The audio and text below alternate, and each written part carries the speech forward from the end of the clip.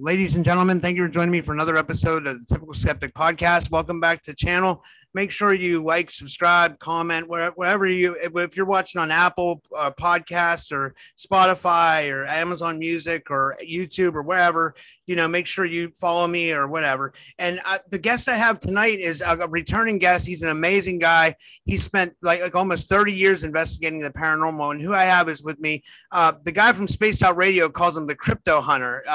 Ron Murphy, and he's a paranormal investigator, cryptozoologist, and an amazing author. He specializes in legends, folklore, myths, and the stories of vampires, werewolves, dogmen, lycans, haunted history, and the unexplained. And he seeks to uncover the archetypal precedent for the monsters that haunt our collective thoughts. And I want to give him a big warm welcome to the show. Ron, thank you for coming back on. How are you? Hey, I'm very well, my friend. Thank you very much for having me on. It's a pleasure to be here. Yeah, what I wanted to ask you was, I think wanted the audience to get familiar with you. You're from around the same area I'm from, like a similar territory. Like I wanted you to talk about what it was like growing up in Pittsburgh and how you got into the paranormal. Like, absolutely, yeah. So I grew up about 45 miles east of Pittsburgh. East of Pittsburgh. I was getting my coordinates there. So anybody that's from this particular area, because I know that you're right, not too far from me at all.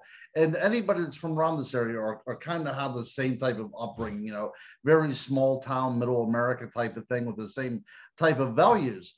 But what I also find out is that people that are brought up in this general area also have the same type of culture whenever it comes to the paranormal, which I find very, very fascinating. Now, I was a child of the 70s, so, I'm older than you are. So what had happened in the 70s was something very incredible in the world of the paranormal. There was, in 75, 77, those 2 years showed a marked difference in climate change. There were times whenever the snows were so heavy. I remember one time quite vividly, we were out of school for 2 weeks and the mailman would not even deliver the mail. And that's one of the few times it's ever happened.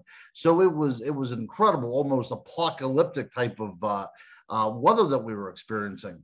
And something about that particular weather shift seemed to stir up Bigfoot, whatever was going on, because shortly thereafter, I grew up in a small town called Blairsville that really not much happened there at all. But shortly after these winters, as these snows were thawing in the spring, a large, hairy, bipedal creature was seen in and around my hometown and other hometowns in Western Pennsylvania, around the Chestnut Ridge area. So as a kid, I'm fascinated by this. And this was also a great time to be alive because we had things like In Search of on, and that's incredible. And all these great programs that were dealing with the paranormal and the cryptozoological.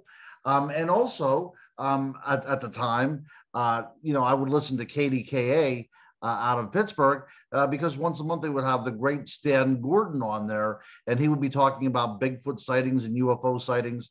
So it was from this background that really led me to be the person I am today. So my brother and I and my mother, we would listen to these reports of Bigfoot sightings very near my hometown, in and around the town surrounding me. And the next day she would take my brother and I out and we would go investigate these places to see if we could come across anything or see anything. Now, of course, we didn't see anything, but it's that kind of seed that was planted in me that grew into fruition to who I am today. Yeah, I think Stan Gordon's like also is a treasure too. Like I saw him at a UFO conference recently. He was here in Pittsburgh at the Butler UFO conference. I went to see Kathleen Martin speak and stuff, but he's going to come back on the show in August. But I just think he's such a treasure to have because he kind of started it all. And what's interesting to me is that they put the UFO sightings and the Bigfoot sightings on the radio back then, but now they don't do anything like that. It seems like the world's getting back into it. I think we're going through a shift, like with the government going through disclosure. I think that's bringing more interest to the field of everything. I think it's bringing more interest to UFOs, definitely. But I think it's just opening people's minds in general. What do you think? I think that's a great point, Robert. Back in the day, as you can say, People were hungry for this kind of stuff because things were being witnessed and there was no explanation for them. Nowadays, you know, you can turn on YouTube or whatever, and you can find people doing entire series on evidence that you can tell was photoshopped. But back in the time, there was an innocence to us, right? And like you had said, with all this idea of government disclosure, it seems that there's more there than meets the eye, and people know things that probably the populace in general should know as well too. But there's that secrecy there, and that secrecy is, I don't think it's ever good. I think that if there's something going on out there, it really does need to be exposed. A lot of people have said, you know, that, you know, the country would fall apart if people knew there was extraterrestrials out there. We would look at religion differently. But I have to actually say that that is not the case. I think that if it was ever disclosed that there was extraterrestrials out there, it would actually define us more, who we are as human beings. And I think that we would look at each other as kind of these cosmic brothers in a world that, in a universe that might be full of life, and it might bring us all closer together as a human race, knowing that it's not just us out there, you know, that we have meaning, that we're part of this incredible chain of being out there. Yeah, you know, I would really truly welcome any kind of peaceful contact with an alien race. Do you think they're coming like extraterrestrially, or do you think they're coming interdimensionally? Like I was thinking a lot more about the interdimensional hypothesis lately, and I think that is something that has a lot of merit. But like it's weird. When I was talking to somebody at my work, I was like, you know, I was like, I believe in the interdimensional, and he's like, well, where is the interdimensional? Because we can't ever see these other dimensions, but it's nice to think that they might be coming from them, but it's like how do we can't access them? But do you think that's like a valid that they could be coming interdimensionally? I think that your point is more on point for what's going on than the idea of space travel, because space travel is something that we really cannot comprehend, the distances that are involved. I mean, it would probably take a scientific species, you know, tens of thousands of years to reach our planet, you know. And in order to do that, they would have had to have some sort of idea that we were out here. And we didn't start producing any kind of radio signals or TV signals until relatively recently. Yeah. So the idea of just how far we have to travel is incredible. It boggles the mind. Unless there is a way that we can fold time and space and create wormholes, I think the idea of interdimensionality makes tremendous sense, because at that point, we're not looking outside of us. We're really looking at the world around us, which is very interesting. Now, the person that you work with, I think that they have a very valid point as well, too. Where do they come from? So whenever I think about this kind of stuff, I like to look at other cultures, because if this is indeed happening, it does not exist in a vacuum. It had to happen before. Some people have had to have contact with these things before. And I look at the Australian culture, was very interesting. It's very isolated. And because it was so isolated, it's relatively pristine. We don't see any other contact. We see a very insular type of belief system that was not exposed to the white person, to the Europeans, until, you know, the late 1700s. So we're dealing with a culture that's very old too.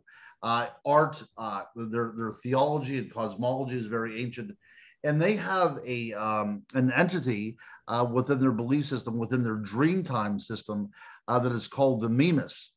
And this is a creature that exists in the space between spaces. So whenever somebody asks where this other dimension is, well, the other dimension is right here with us. You know, it's almost like if you take an onion and you peel it. Each layer represents a different reality. And there's no reason, well, I guess there is no reason now, because science is postulating this and going about as far as validating that this is indeed the case, that there are realities, multiple realities, working at the same time our reality is. So it's kind of like almost like a layered soundtrack with different instruments and everything layered up on top of each other. Now, it makes more sense to me that there is a civilization out there, there's an intelligence out there that can somehow open a door to get to our reality rather than having to bypass time and space to get here. So I'm going to go with the idea of interdimensionality with you as well too. And then we would have to rename these little figures. So instead of calling them extraterrestrials, we can call them what John Keel called them, which is ultraterrestrials, things of this earth that are above our understanding. That's pretty. So I like that. But I wanted to get back to this entity they're called the Mimas or whatever. I've never heard of it. It sounds so interesting. I know about the Australians and what they have, the Gossamer glyphs, where they supposedly have Pleiadian writing on one side of the wall and Egyptian on one side, and then supposedly there was two Egyptian brothers, and one tried to steal this glyph with the Pleiadian writing on it, and a snake bit him. Did you ever hear this story? I did. Yes. These make great stories, okay? But a lot of times, whenever we really, and this happens in all cultures, this is just not the story, but it's the Egyptian culture. No, I'm sorry, not the Egyptian culture. It's the Australian culture. And you find this throughout North America as well, too, and in South America. So what people are saying, and I know that you did not postulate this is not your theory, but I think a lot of times whenever people bring up these kind of theories, what we're saying is, the Australian race was not capable of doing this on their own. And that becomes almost like a racist thing to me.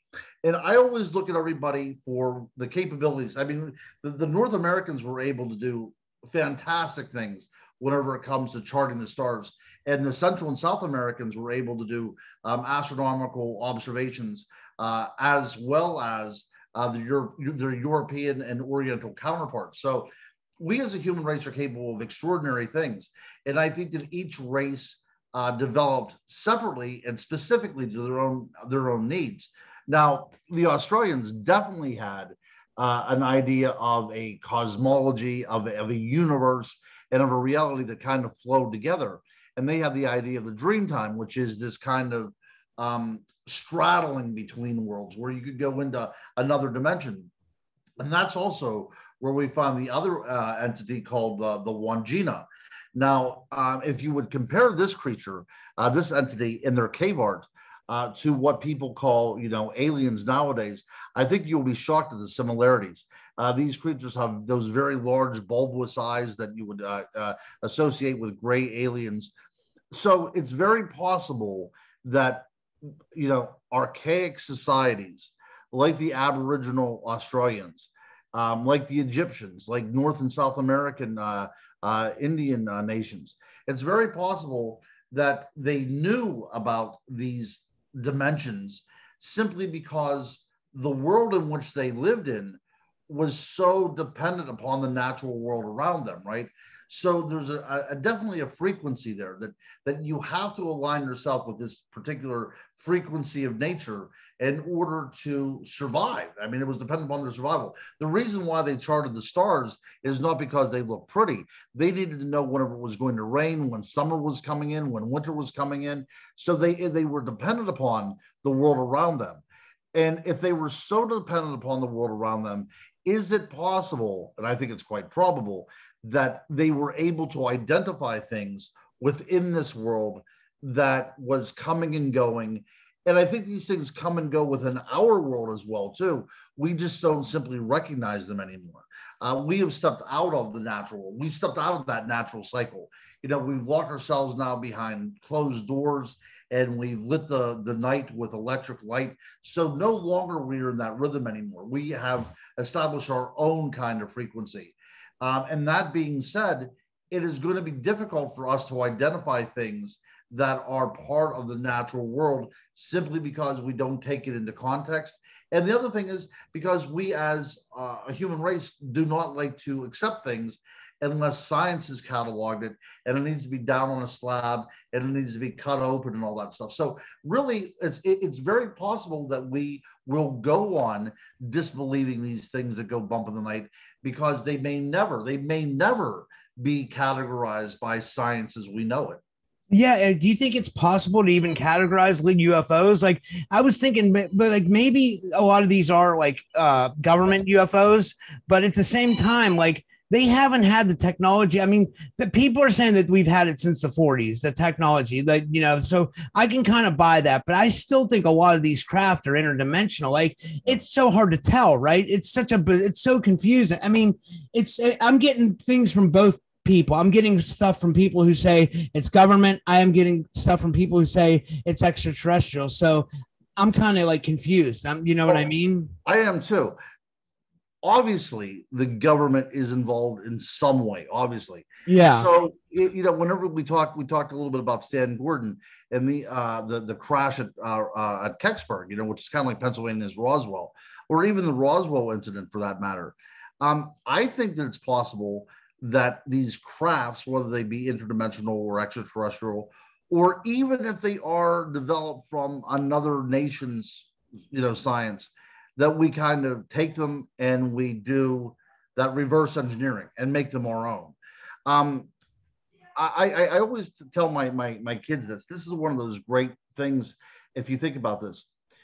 So you need me to believe, from a historical point of view and from a scientific point of view, that we somehow mastered flight on, you know, on the sands of a North Carolina beach at the turn of the 1900s. And our first flight was 300 feet, you know, less than 100 yards. And then we go on and, you know, less than 100 years later, actually, you know, 68 years later, we are putting people on the moon. See, that doesn't jive with me. Something seems out of place. Something had to happen in there. There had to be that one kind of 2001 A Space Odyssey moment in there someplace, because it happens so quickly. You know, we never see things like this happen before. And we're talking about heavier than air flight, you know. So I am a huge proponent, and I'm not being a conspiracy theorist. Neither are you, Robert. And I like that idea about you as well, too. We're not delving into any kind of conspiracy. What we are saying is something needed to jumpstart our technology somewhere along the line. And I do truly believe that that technology was from elsewhere, and whatever elsewhere, you know, you can kind of fill in the blank there as needed. But I truly believe that this technology was from elsewhere, whether it was, you know, secret Soviet or German technology, extraterrestrial technology, ultra-terrestrial technology. But we as human beings simply, I mean, that was a huge advance to think about that, you know, and that's just one of the illustrations that I have. I never really thought about that it went so fast, because even if you look at, like, if you take UFOs out of the equation and you just look at like I interviewed what's his name, it's gonna drive me nuts. It'll come to me in a second, but he talks about the SR-71 Blackbird, you know, and you know, it's Jim Goodall. Jim Goodall is his name, you know, and he's talking about the TR-3B. But even if we take that out, that's the triangle craft that we supposedly have. But even if we take that out, we got so far with just our regular jets, like our F-15s, our F-18s, and all that stuff. So I can see it may be possible, but I think there might have been an extraterrestrial intervention. Like, they had to have given us some kind of technology, or we got reverse engineered craft, right? Like, it would seem like it would have to be like, it would be. I don't think we would be able to master gravity that fast, right? I agree. That's my whole thing, is just how quickly it came about. You know, it was just so sudden. So I think your point is pretty well said. I think there must have been some sort of mishap. I don't think that we ever shot anything down, but there may have been a crash of some kind whenever we simply were able to go in there and reverse engineering to the point that we could make it commercial, you know, make it something that we could sell. We would use it, we would suck it dry of all of its military aspects. And then once that happened, then we could kind of turn it over to the consumerism that we are. And we could say, you know, not only can we kill our enemies with this, but we can get people from one side of this country in, you know, 8 hours rather than taking 3 or 4 days to drive across it. So we could kind of sell that as well too. But I truly believe that. Now, the other thing that we have to discuss as well too, And this is part of that conspiracy realm. Do you think, or do we consider that the United States and other governments around the world may have had contact with advanced civilizations who kind of gave their technology and as part of this kind of secrecy between leaders and between planets? Because that's something that's also stated. A lot of people have said that there's extraterrestrials at work at Area 51, and there is this kind of like cloaked government in which extraterrestrial forces play a part. Now, I don't think that our government would allow an extraterrestrial race to come here and abduct us and probe us. As a matter of fact, this was written about by what's his name? The planet guy who always said Billy. Oh, Carl Sagan. This was actually written about by Carl Sagan shortly before his death, and he said that an advanced race that is able to get to this planet would not have to probe people and abduct people in the middle of the night. What they would have to do is find one person, get a blood sample, and they would be able to extract all the DNA and all the knowledge they needed about the human race from that one person. So I think. I'm sorry. I mean, I wanted to get. So, do you think abductions were not happening? Because it seemed like there were like hundreds of thousands of them. Like it seemed like something was happening. Like. Right. So we have to discuss what was going on, because there's a lot of very lucid people out there that have been affected by the abduction phenomenon, right? So something is going on. Now, is it an extraterrestrial race? And if it is an extraterrestrial race, what is going on with that? That is the whole conundrum. That is actually the mystery question, because there, like I had said, and that is true. If you think about this, I for $50. Over Christmas time, I bought my daughter a DNA test where you spit into a little tube, you send it out, and 5 weeks later they send you back all this information where you can track your ancestry back, and it's quite accurate. I mean, it's finding cousins and everything else like that, so it's very accurate. And that was for $50 that we sent away through the mail for. So you can imagine what an extraterrestrial race that's advanced enough to come light years to where we live, what they would be able to do, So we have to consider the technology and what they would be doing with us to why they would need to extract anything from us. Because as I said before, even we have the technology right now where we can grow skin, we can grow organs. Have you seen that famous picture of a mouse growing a human ear on its back? We can splice DNA. We can do all kinds of things. We even cloned Dolly the sheep, right? We made Dolly the sheep. Yeah, absolutely. And that would be like, so an advanced race that would be able to come here, the cloning Dolly the sheep would probably be tantamount to something like buying a kid's, DNA kit at the dollar store or something. It would be kind of like on that line. So something else is going on here. So the abduction phenomenon, so I like to talk about the idea of elementals as well too. The idea of the Fae world, the Goblin universe, as it were.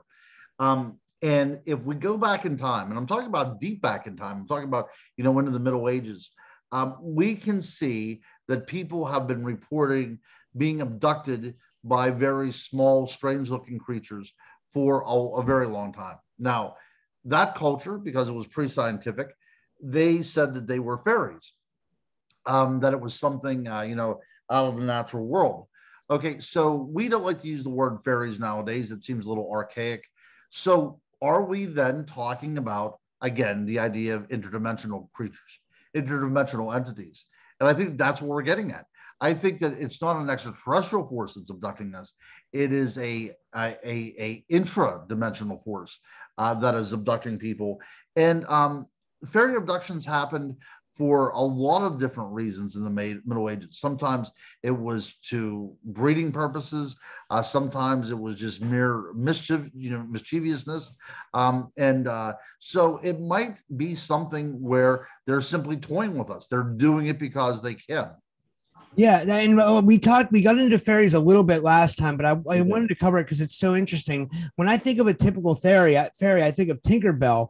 But what you told me is that they're much different. They can shapeshift and basically appear in any way you want to see them. Like, and they're usually like tricksters. I guess my question is, what is the typical lore behind the fairies? But I mean, besides what you already got into, like, are they? I mean, like, and also, do you think the phenomena has changed faces from fairies to gray aliens? Like, do you think it kind of shows us what it wants to show us? Like, it can present itself in a way that it wants to. Do you know what I'm trying to say? Like, the phenomena can change its face. Sure. So in the book that I wrote called the Unexplained World of the Chestnut Ridge, I delve into this idea about fairies and the way they can look, they somehow can interact within our mind. So there's something called the Dicasian theater of the mind. And this is a bit of a theory where the mind, it really does make up our reality, but also the mind can be manipulated in a lot of different ways, right? I mean, we do it all the time. There are psychedelic drugs that we can take. There are psychosocial drugs that we can take that are medically prescribed. Alcohol can do it. But not only that, my friend, but also the idea of sound, infrasound, can also manipulate the way that we think. So we have all these different ways that we can make a person think differently than they, or think less clearly, or see things that aren't there. And if it's possible that there is a entity or a species out there that's capable of doing that, then that can explain a lot of things. So the idea of shape-shifting doesn't necessarily mean they have to physically shape-shift. As long as they implant in the mind that what we are seeing is happening, that becomes our reality at that point. So if something is there, and say that it's just made out of an intelligent light, say that it's just an intelligent electricity that exists in this world that we know it, yet it's able to implant a thought in our mind that that little, maybe pinpoint of light that has an intelligence to it can become a 12-foot hair-covered bipedal creature that we call Bigfoot, or turn into a large bird and become a thunderbird. All these kind of things then make sense to me, because I am not of the belief that in a place like the Chestnut Ridge, where we see black cats and thunderbirds and Bigfoot creatures and also hauntings and dogmen and werewolves and all this stuff, I'm more of the mind to think that there is something out there impacting the way we think and the way we see things, rather than there's all these kind of apex predators out there stumbling over each other in a very narrow strip of land. Wait, I definitely wanted to get into the Chestnut Ridge because I think that's really interesting. You wrote a book on the Chestnut Ridge, and I think all my listeners should go out and get your book on the Chestnut Ridge because it's a really interesting, I know that Stan Gordon had told me about Fayette County. He said Fayette County is really active, but the Chestnut Ridge puts that to shame, right? Or like the Chestnut Ridge is really active, right? Can you get into where the Chestnut Ridge is and what it's like there as far as like sightings go and stuff? And that's a great point. But the interesting thing is the Chestnut Ridge goes right through Fayette County.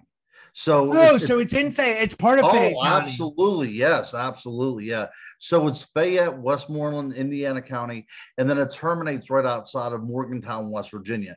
And for the people that don't know, that aren't from Pennsylvania, these are all places in Western Pennsylvania that are in the western side of Pennsylvania, where Philadelphia is on the east. This is on the western, near Pittsburgh, where me and Ron live. Yeah, exactly. So I just wanted to let people know that, and it runs right into West Virginia. You're saying, right? That's right, and it's part of the Appalachian Plateau, which is interesting because where we find Point Pleasant with the Mothman, that's also part of the Appalachian Plateau. So it's all geologically the same that we're talking about here, which makes it even more intriguing.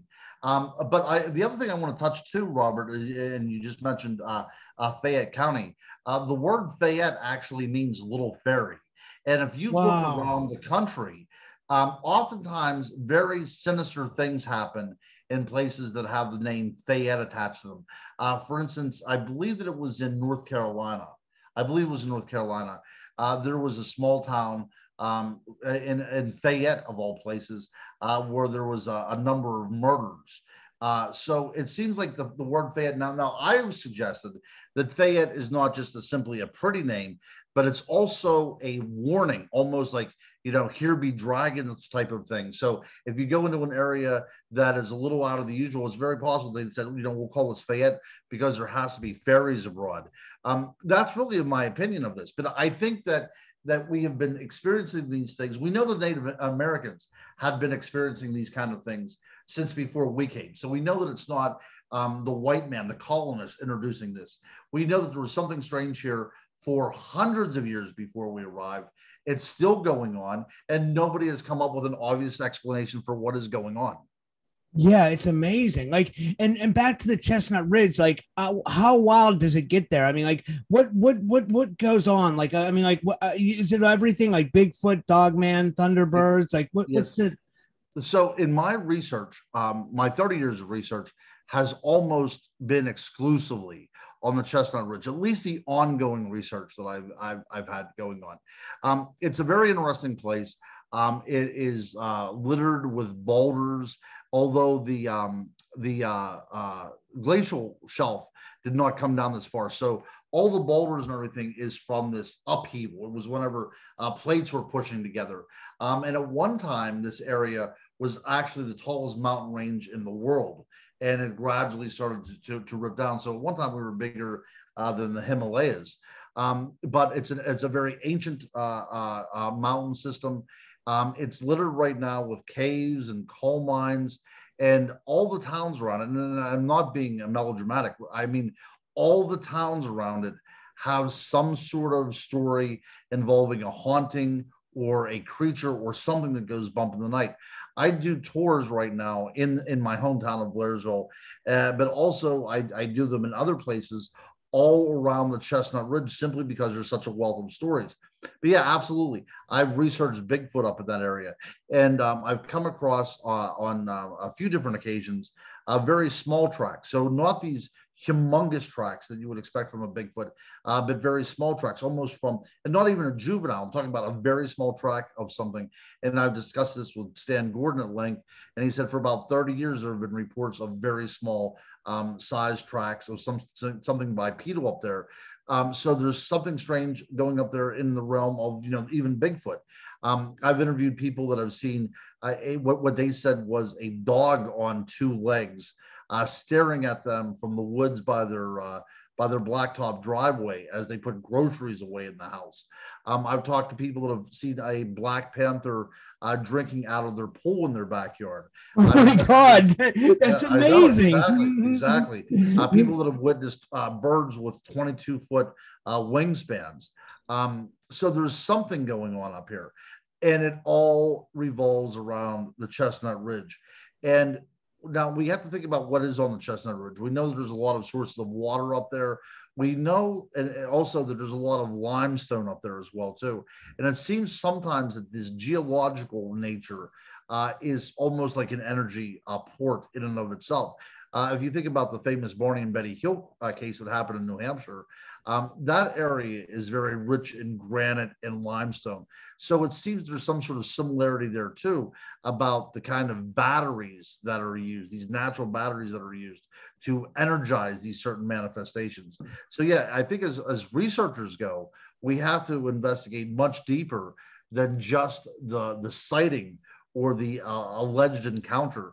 We have to kind of go deeper and find out exactly what's going on in the area as well, because the area itself might be the reason for these encounters. Yeah. So do you think it's something with like electromagnetism or well, I guess that's an easy way because I don't even understand electromagnetism. I just have heard of, I'm kind of reiterating what I've heard, and I'm trying to think of ideas like what would cause like a Black Panther to show up and start drinking. Because like for people that don't know, Black Panthers definitely are not common in Western Pennsylvania. I don't think they're common at all, right? They're like no. They're more mythic type creature, right? Absolutely. Yeah, there should be zero panthers in Pennsylvania, even though mountain lions did exist in Pennsylvania up until the 1920s. But there should be no panthers going on in Pennsylvania, especially a black panther. So this seems something that is not cryptozoological, but almost supernatural in nature because they simply shouldn't be here. Yeah, and a bird with a 22-foot wingspan. That's insane. Right? Like, you know, I wanted to ask you what you thought of this. This is I brought this up in another podcast, and it honestly this gave me goosebumps because like I live, you know, like towards like well, I don't want to say on I you know where I live, but Yeah, right. It's kind of like a wooded area, but like so I was walking down my hill the other day. I go for exercise. I was walking towards the store. I went to get, you know, it's whatever. And I was going down the hill and I was halfway down the hill. And like I said, there's woods on both sides of me, but it's a road. And there was two enormous birds. They had to be vultures eating some kind of roadkill. Now, what was weird about it was it almost looked paranormal in a sense because these birds were so out of place. But I know they're probably part of the natural ecosystem, but not maybe here in Pennsylvania. I've never seen vultures here my entire life. So let me ask you this. Do you think this is something superstitious that maybe I should think like, have you ever heard of someone seeing vultures and then something happened in their life? Or do you think it's something a little bit more supernatural? Or do you think it's just a part of the natural ecosystem of here in and I'm glad that you brought this up now, Robert, because we are now delving into the idea of misidentification, and this happens all the time. I remember the first time as a researcher encountering a vulture. Now, there's two different types of vultures in Pennsylvania. We have the turkey vulture, and we have the black vulture as well too.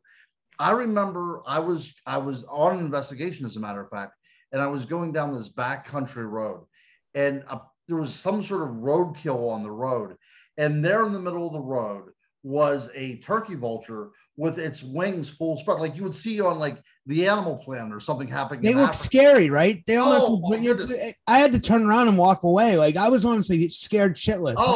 You know, like, that's what they're designed for. You know, they're designed to keep other animals away from their eat one another they're eating, you know. So they're massive birds, but that wingspan and the way their feathers are spaced out, you know, the feathers almost look like fingers reaching out for you, you know. So I saw this, and luckily the bird did not fly away, so I was able to look at it for a little bit. Most of our roads around the country are about 11 to 16 foot wide, okay? Now, where we were at here, and this was in the back roads of Westmoreland County, so there was a lot of like vegetation and overgrowth on both sides of the embankment, right? So we have the road going down, and on both sides we have like bushes and trees and everything growing over. That's kind of like the same situation as I was in. That's exactly the way you described it. That was exactly how mine was too. Right.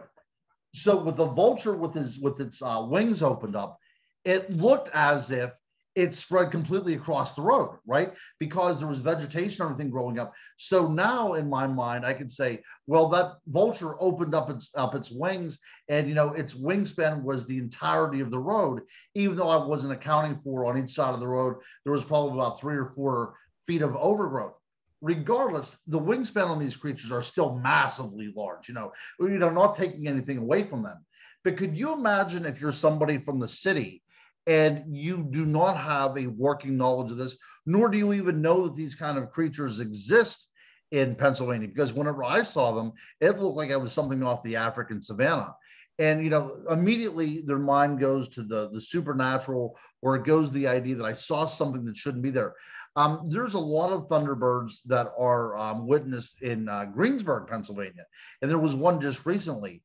It's off of 119, whenever you go on to 119 onto Route 70. But I did an investigation down there. Now, this is an area where there is a Burger King, there's a McDonald's, there's a hotel, but right across the road, there is, up on the hill, there is a housing complex that was built very recently.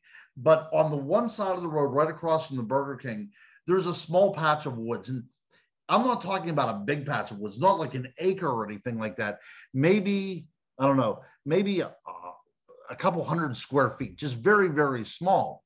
And I decided that I would go investigate this because this is the only wooded area in around this area. So if there's a thunderbird here, this is probably the place that would have to roost or whatever.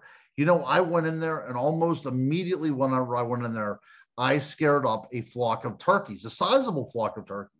So again, like I said, misidentification, people seeing turkeys, and they can fly. They have very, very large wingspans as well. And people seeing this immediately jump to the conclusion that they're seeing something because they simply do not know what it is. So I think a lot of this goes into account. And the other creature that is being seen too, oftentimes is described as a pterodactyl type of creature, something reptilian.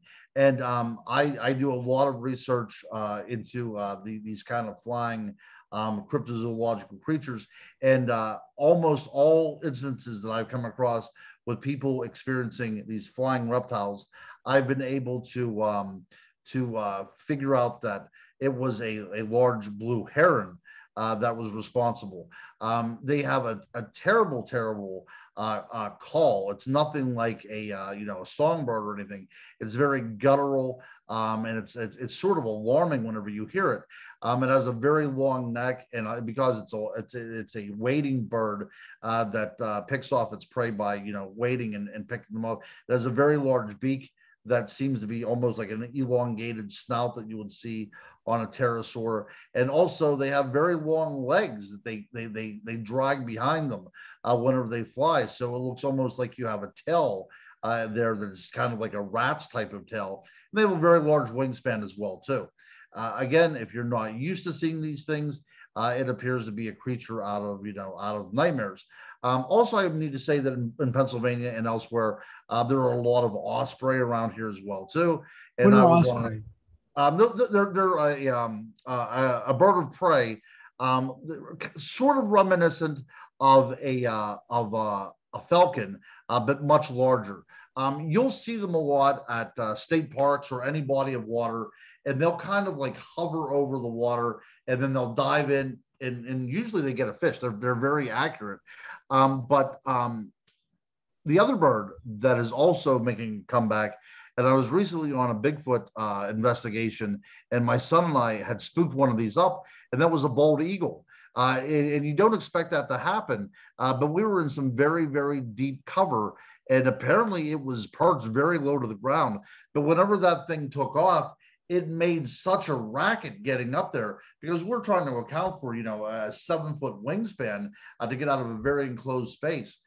So it was very frightening, but it was that, that flash of white on its tail, and then that of course the evocative head that it has as well. So I'm glad that you brought that up, Robert, because I think a lot of things that people are seeing out there, especially whenever it comes to avian cryptids, are misidentified birds. But do you think the cryptid bird exists though? The thunderbird. I'm sorry. Yeah. Well, then we have to. So, was there such a thing called the Thunderbird? So, as a researcher, that's what I like to look at. And yes, in the Pleistocene era, there was something out there called the Argentavis magnificens, which was a huge bird. Maybe a 20-foot wingspan. So we know that bird is out there, but conventional science says that it died maybe 3 million years ago. But that's not to say that there was not a remnant population existing up until the time human beings were around, because we are Pleistocene animals as well too, and we've only been around for about 200,000 years. So is it possible that a group of these birds lasted? Well, of course it is, because we still have the California condor out there holding on. So just because the fossil record says that it died at a certain time does not mean that the entire species died out. So I think that early man would see these creatures, and the reason why they equated them with thunderbirds is because they were so large, they relied on thermal updrafts to keep them aloft. We're talking about a huge bird. Actually, it was so huge that if it existed now, it would be caught on radar for planes. It would be that huge of a bird. Oh my God. Yeah, it's huge. So it would rely on these thermal updrafts. So as ancient people, if we would see one of these birds, that would be an omen of incoming storms, because we know that there's a front coming through that will allow these birds to stay aloft. So I do believe that a lot of indigenous legends from Native Americans do point to the witnessing of at least a remnant population of these Argentavis magnificens up until at least we were able to enter them into our oral tradition. They may have died out very soon afterwards, but something in our collective unconscious as human beings remember these birds being alive. Yeah, that's pretty interesting. And I wanted to see if, I wanted to go in the direction now of my last question for you is like about dogman.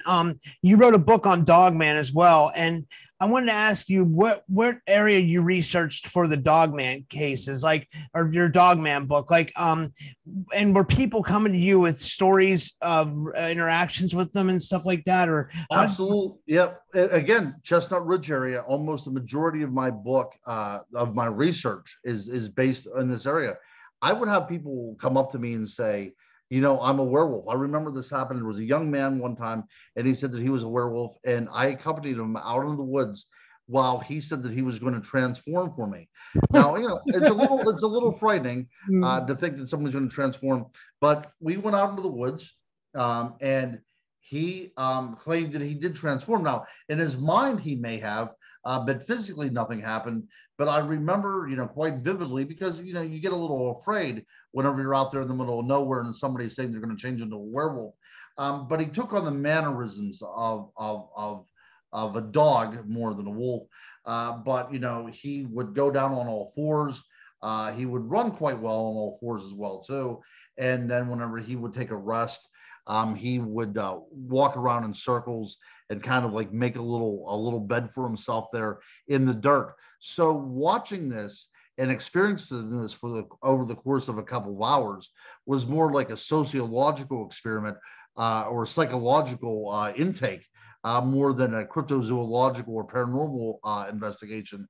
But there are people out there that identify themselves so much with werewolves and the romance of that they have kind of believed that that's what they do.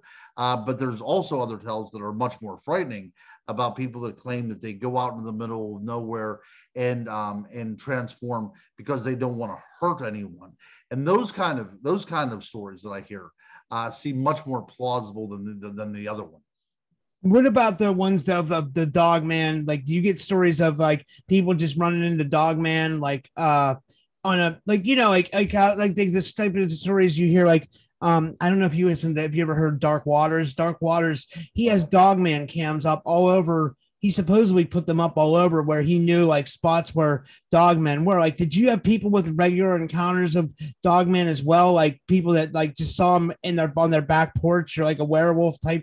Does that happen too? Absolutely. Yeah. And one of the scariest things is whenever, and this happens very, very rarely, but occasionally a game warden will come up to you off the record and tell you. Now, this one particular thing, and I know that I'll try to make this brief, but they were in a particular area where they were investigating.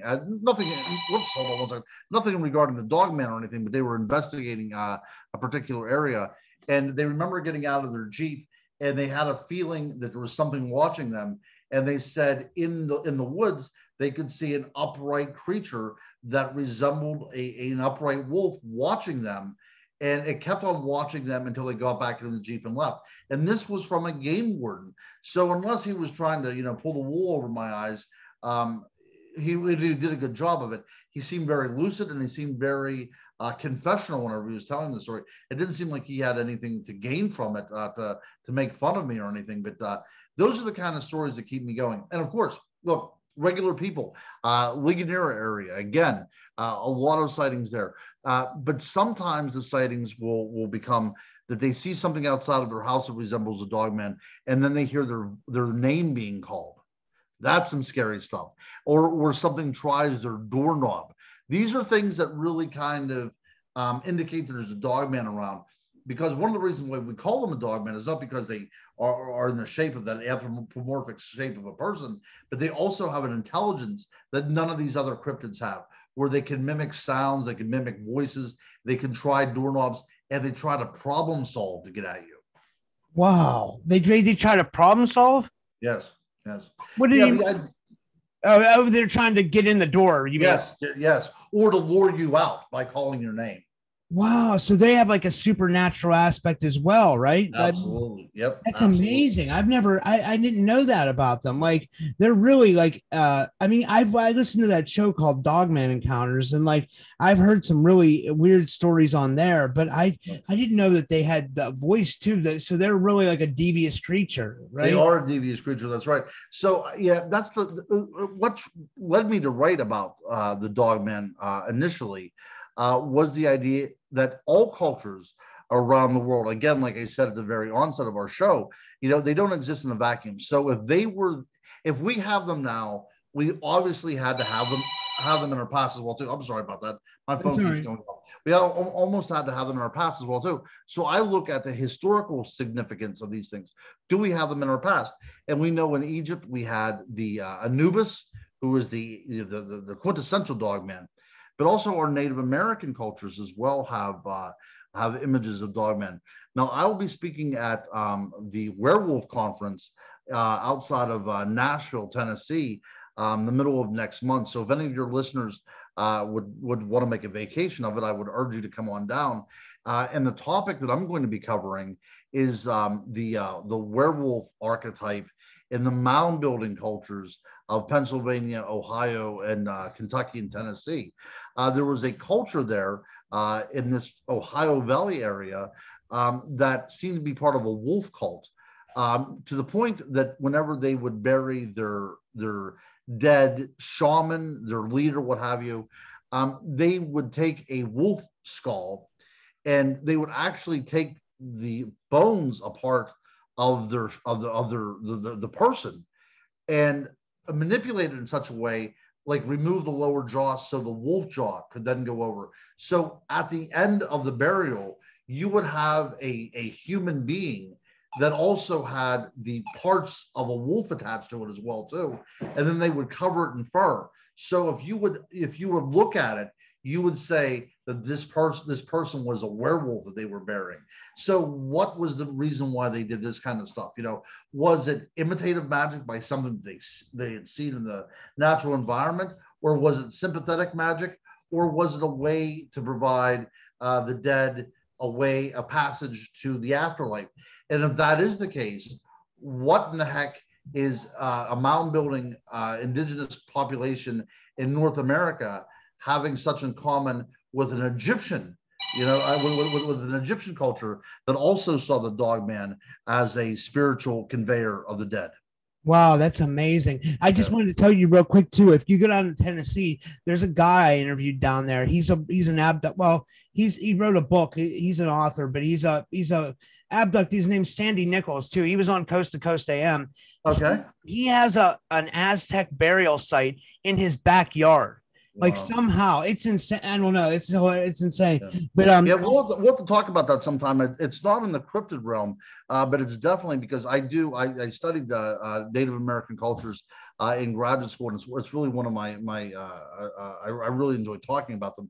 But yeah, we'll have to talk about the idea of these Mesoamerican cultures that quite probably did expand up into North America. that's what I was getting at. It seems like they were up here, and it was like, I just had the guy from America's Stonehenge on my show, and it seems like that like the world, the ancient world, was much more connected, right? It seems like maybe like there were people here from other places a long time before we thought there were. I Yeah. don't think it was just Columbus, and now and No. yeah, like I think there was a lot going on before that. But I just want to ask you one more question. I'm Sure. Sure. the last thing I've been asking is, what are your thoughts on the spirit world? Like, are you pretty sure that consciousness continues after death from your studies? And what do you think? Like, Yeah.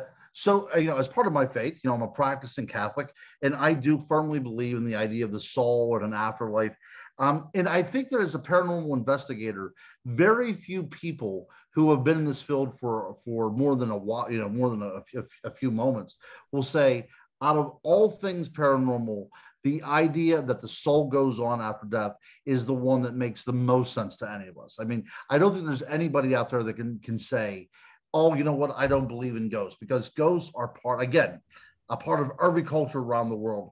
And they all are the same format. Whether you're a religious culture that specializes in Judeo-Christian or whether you're earth-based culture, the idea that this body that we have is simply a vessel for this energy, this kind of cosmic energy that cannot be contained. And I don't believe it can be contained. I think that we are, we're made of star power, the same thing that drives the sun is driving us.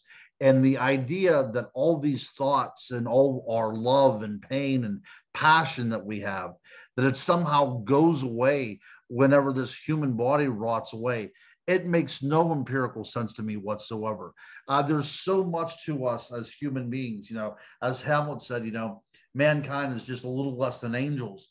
And I do believe that firmly. I think that we are, the reason why we're having this talk right now, my friend, the reason why we're talking about these things is because we can think outside of who we are right now, right? We're the only animal that can do that.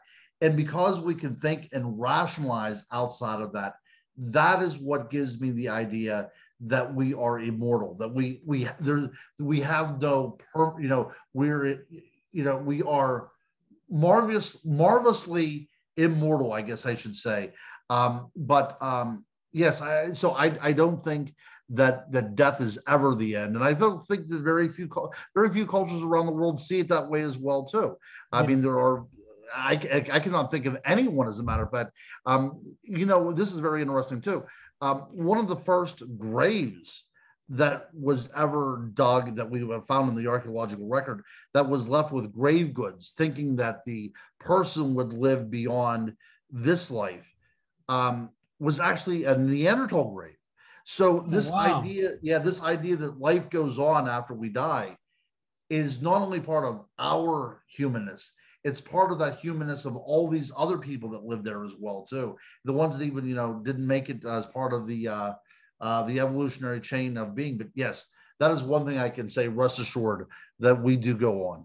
I would agree. I appreciate your time. I think we had a really good hour. I think this was so interesting. I think the fans are really going to like it. And if you just want to tell people if you have any other speaking events are coming up, or your website, or how to get your books, all that stuff. Sure. Well, you can get my books on Amazon, but because hopefully a lot of your listeners would want to check out the Kecksburg, and I hope you're going to be there too, Robert, the Kecksburg UFO conference, and it's going to be talking about cryptids as well too. When is that? I didn't know about that. Yes, the last Friday, Saturday, and Sunday of this month.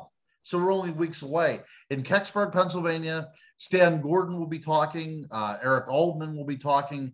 I'll be there. If you want to come out and get my books, I always have specials on my book prices whenever I'm at conferences. So I hope you guys come on out, and I hope I get a chance to meet you in person, Robert. Yeah, I'd love to. I didn't know that was going on. I knew the Mothman Festival was coming up, but I'll have to try to make it to that. I mean, I know I work on Fridays, but I could probably at least try to come on Saturday one day, because I know I'm off on Saturdays. Yeah. So I can. And it's also on Sunday as well too. The speakers are on Sunday, and the good thing about this is free parking. It's free to get into. It's right outside of Mount Pleasant, so it's an easy enough venue to get to. It's really one of my favorite events. Oh wow, yeah. I'm gonna get with some people and see if they want to get together and go on and the people that subscribe to my channel that are from this area. Yes. Oh yeah, make a road trip. Yeah, that's what we did. Me and a girl did for the she's a subscriber to my channel. That's what we did for the Butler UFO conference. I'd like to do something similar for this. I think that would be fun. So yeah, thank you, Ron. This is awesome. This is amazing. Thank you. Well, it's my pleasure, Robert. Anytime. I would love to be on your show again. I'm very honored that you asked me to come on again. And and I hope to see you down at Kecksburg. Okay, definitely. I'll try to make it. All right, my friend. We'll talk to you soon. All right. Have a good night. Bye-bye. Bye-bye.